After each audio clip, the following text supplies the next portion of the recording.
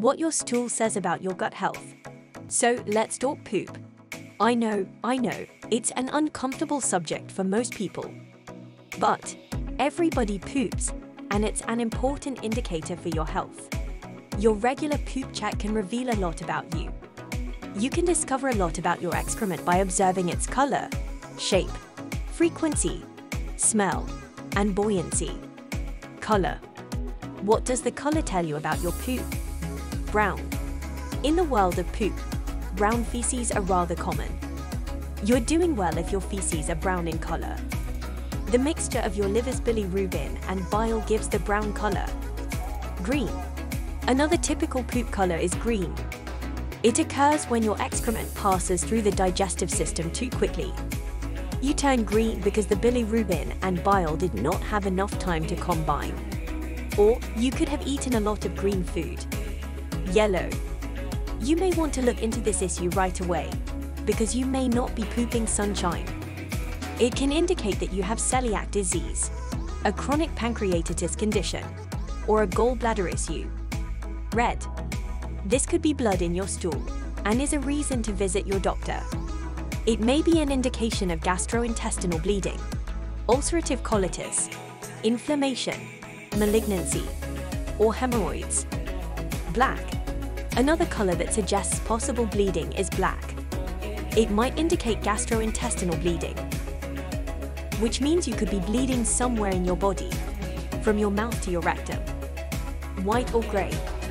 If your poop comes out white or gray, that can be unexpected. It can result from taking anti-diarrhea medication, or it might indicate that there isn't enough bile in your excrement, which could indicate a more serious issue. So, let's continue with the next topic, shape and consistency. The Bristol Stool Scale is a diagnostic medical tool designed to classify the form of human excrement into 7 categories: separate, small, hard lumps. This shape indicates that you haven't pooped in a while and are suffering from severe constipation. This is one of the most common poop problems. Or your poop is dry because it stays in the digestive tract for a long time. Lumpy sausage. This is also the feces of people with constipation. Keep an eye on your poop and make sure it's not your regular poop. Get plenty of fiber, exercise, and water. Sausage shaped with cracks. This is good poop. You're well on your way to the perfect poop. Drink water and keep exercising. Snake-like, smooth and soft. This is the perfect poop. This poop looks soft and smooth. You eat well. You exercise. You drink a lot of water. You take care of your digestive tract. And that poop is your trophy. Soft blobs with clear edges. You have mild diarrhea. It can be a sign of inflammation, allergies, or irritable bowel syndrome. Soft blobs with jagged edges.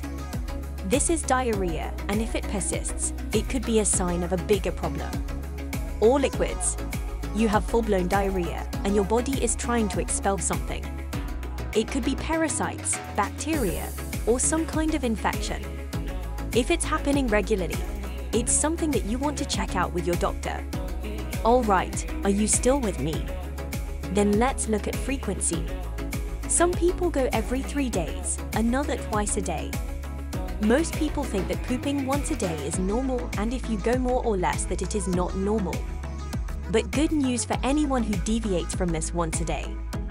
There are quite a few differences between people, and there is no weird or normal. Everyone has their own poop rhythm, and everything from 3 times a day to once a week is normal. But color and consistency are far more important than frequency. So, to the next topic, smell. It's poop, it smells. That's normal. Nobody has poop that smells like roses. If it starts to smell really rancid, then that could be a severe gallbladder issue.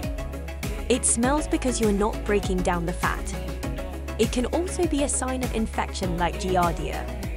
If your poop gets a really strong odor, tell your doctor your poop really stinks.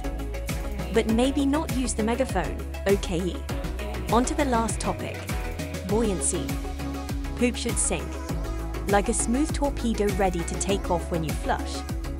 If it's not sinking, that might mean you have too much gas in your digestive tract from some of the foods you ate. If it is happening often, it could mean your body is not producing enough enzymes, or it might mean something is causing your digestive tract inflammation. So, the bottom line of this video: not having a good gut can lead to inflammation, hormone problems, autoimmune disease, and a host of other problems. Everybody should have healthy poops at their own rhythm. So, do your poop check and don't be afraid to talk poop. Thanks for watching, and see you next time. Please like and subscribe for more amazing videos.